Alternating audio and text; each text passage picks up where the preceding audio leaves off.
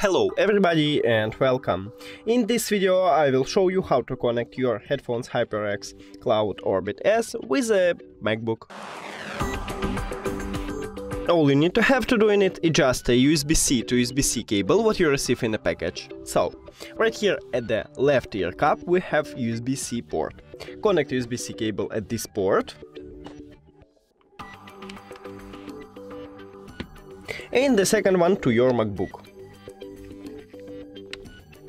Now, you should turn on your headphones. So, right here at the left ear cup we have power button, press and hold it.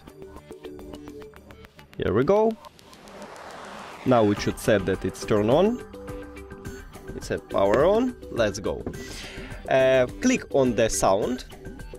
And right here you should click on your headphones. So if you, let's say, have this one, click just on the headphones.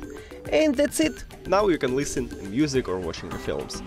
Thank you for watching this video. If you found it helpful, please consider subscribing to the channel and leave the like on the video. It's really important to us. See you later.